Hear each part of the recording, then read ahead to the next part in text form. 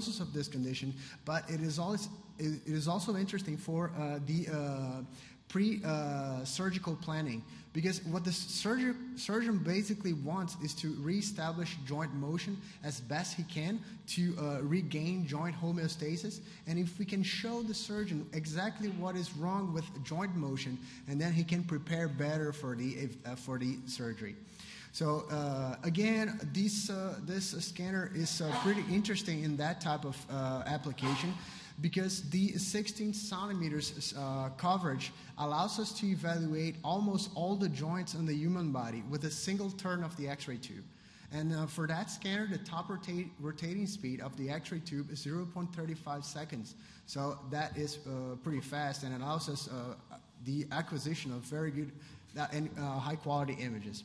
So we can use two types of acquisition modes. The intermittent acquisition, in which the patient moves and you have volumes acquired with a variable delay between them, or continuous acquisition. And the choice is really based on temporal resolution. If you need a lot of temporal resolution, and then you need to choose continuous acquisition. But continuous acquisition has some particularities. It needs to be limited to a 5-second exposure time due to radiation considerations. But this type of acquisition can be reconstructed. The images can be reconstructed retrospectively in any phase, even faster than the top rotating speed of the X-ray tube. So you can reconstruct images, for instance, every 200 milliseconds. And then if you couple that with partial scanning, in which a volume can be acquired in half than 360 degrees of rotation, that really boosts up the temporal resolution. So this is basically what we do. We prepare the patients to perform a homogeneous and slow motion. The motion is timed, and we coordinate our scanning with the patient motion. There's a little clock right there. Patient pays attention to the clock, and then the acquisition is timed. And once the patient has finished the movement, we just stop the acquisition. We can couple that with some guidance tools and then stress testing, as we show in this, as I'm showing in this videos with the this tool for pronosupination and this clenching fist study, which is pretty interesting for carpal pathology. Obviously, dose reduction, again, very important. This technique is only possible because dose reduction tools became so effective that we can perform this type of examinations with a limited dose exposure. But again, same as for perfusion, we need to actively work to reduce the dose. So again, we need to keep the exploration volume to a minimum. We need iterative reconstruction for this type of studies, and then reduce, obviously, the number of phases once the patient finishes the movement, and then you obviously stop the acquisition to not overexpose the patient. And then in the post-processing, there are denoising tools that are very interesting and then really enhance the quality of images. So if you acquire your images, and then they already look very good before you run ADER and you post-process the images, it means that you're over-irradiating your patient. The images need to look a little noisy at first, and then you post-process them, and then they're good. So we really need to adapt the acquisition parameters. So I'll show some clinical applications of this technique. Snapping syndromes are a frequent condition in the musculoskeletal system, and they happen when some soft tissue or bony structure impinges and touches other structure during joint motion, and then this causes pain and discomfort to the patient. The problem with static the conventional imaging evaluation is that it is static. Then what happens is we try to identify secondary signs, but we never see the pathology itself because it's dynamic, right? And if the patient is not moving, how can we see it? So, and the problem with it is there are multiple etiologies. So it's very hard to look at secondary signs and tell exactly what is wrong. So this is a patient with a snapping hip, and then as you see, as he contracts his thigh muscles, you can see that the iliotibial band rubs against the greater trochanter, and that this was due to an abnormal flap of the iliotibial band, confirmed surgically, that was responsible for the patient snapping and pain. This is another technically difficult case because this woman presented a painful and grinding right scapula. When we performed conventional studies, there were no morphologic changes on the scapula. The only thing that we could see was that the scapula was a little bit higher than the other side.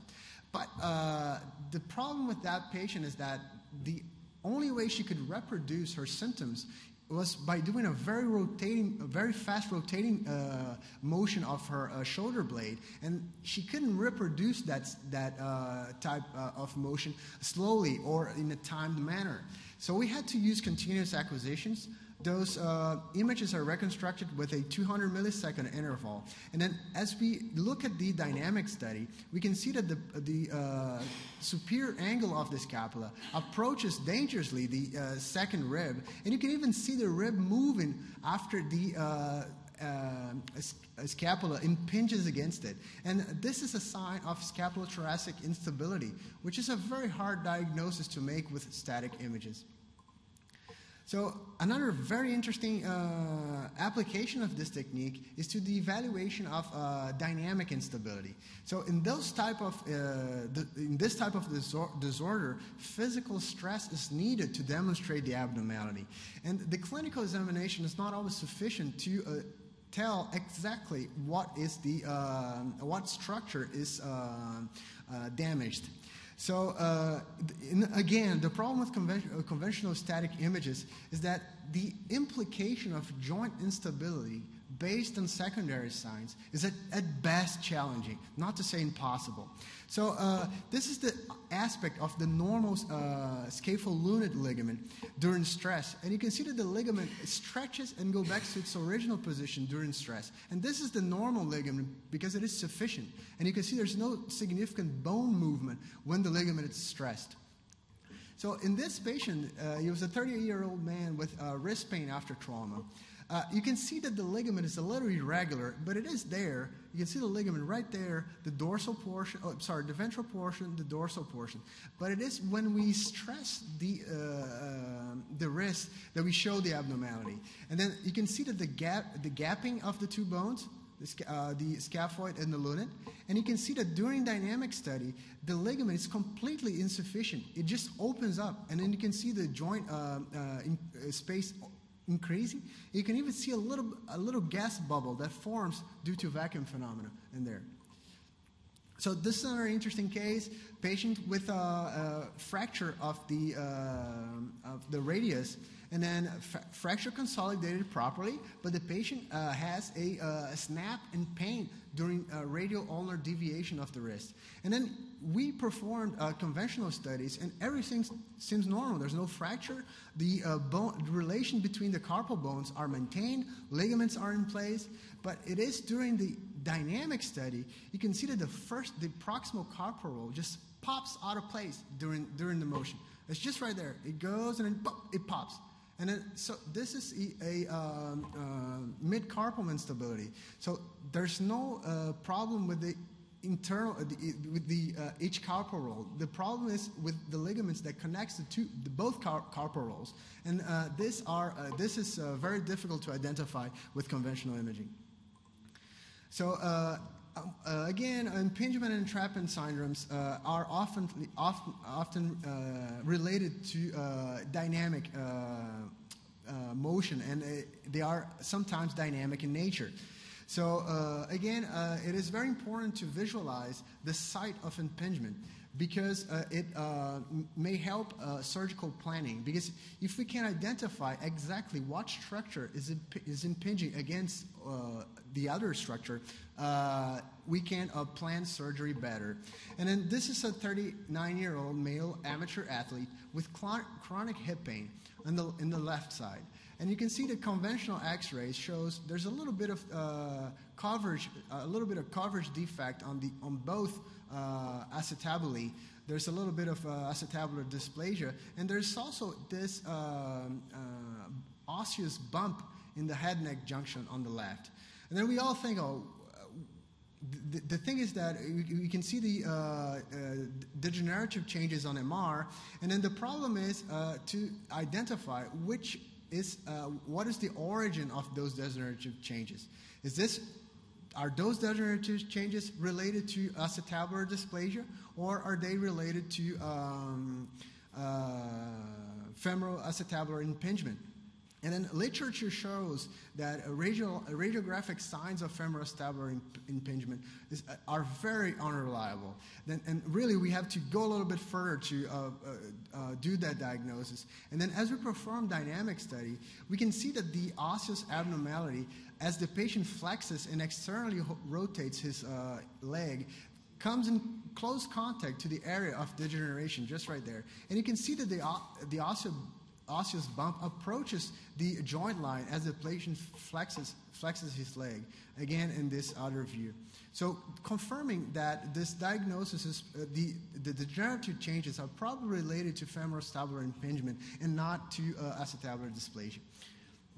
Another interesting case, patient with persistent pain after wrist trauma, and there is an old fracture of the scaphoid bone. And looking at those images, we can understand why this fracture never healed.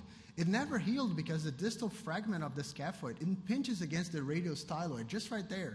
And you can, if you look at the 3D reformat, you can see that the fracture line is unstable and it opens up as the two bones impinge. So another interesting case. I'll finish off with impingement and entrapment by looking at this case, which is pretty interesting because at first glimpse, when you look at those images, you see, oh, I know what is wrong. I know why this patient cannot extend and flex his elbow. The problem is that he has this huge foreign body right there, and he has a fracture of the coronoid bone, and that is a problem. But as you see that, you look at the images a little bit more carefully, and you see that during motion, this foreign body is just pushed aside, and it's not responsible for the deficit in the extension. The same for the fracture of the coronoid process.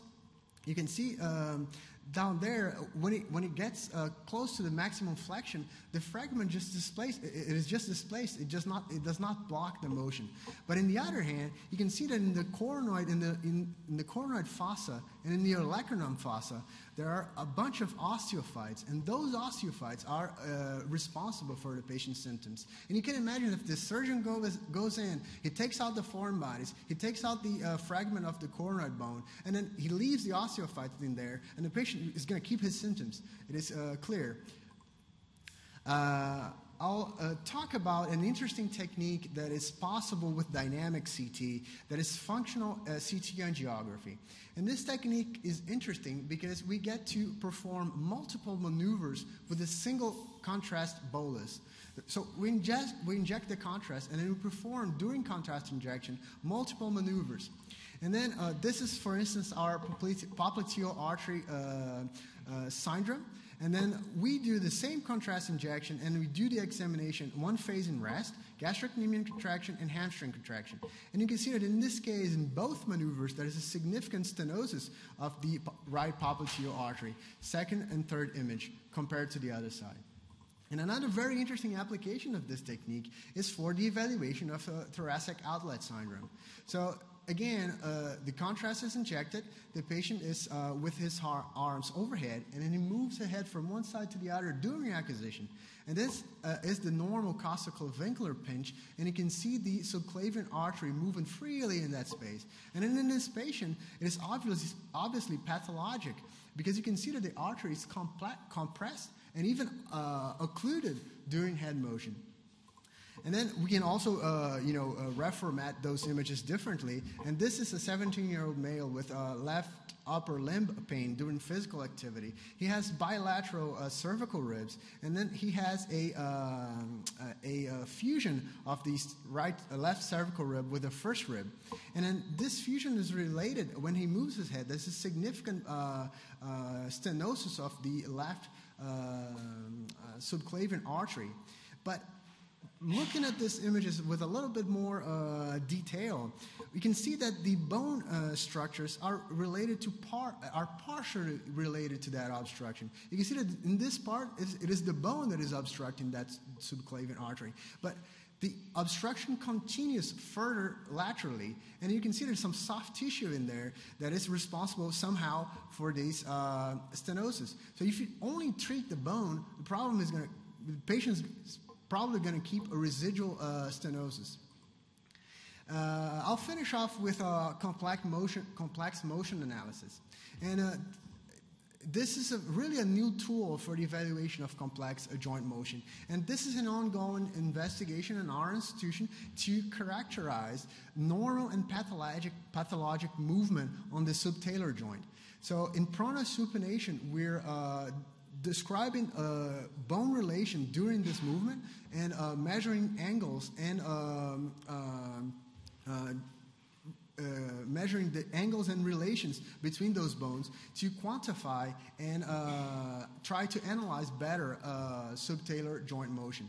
And this is an example of how that could help us. So this is a patient with recurrent ankle sprains. You can see that the cervical ligament is completely pathologic. It's calcified from head to toe. And then when you look at static images, you have, you're willing to say that this ligament is pathologic. It's probably, this patient probably has subtalar instability. But as we perform dynamic studies, you can see that the subtalar joint is completely normal, and this ligament is sufficient. It does not spread, and all the measures are compatible with, are equivalent to those patients without trauma to the subtalar joint. So, in conclusion, CT, the equivalent one, provides high and independent spatial and temporal resolutions. And if you couple that with low dose, you come up with a new tool to evaluate joint motion.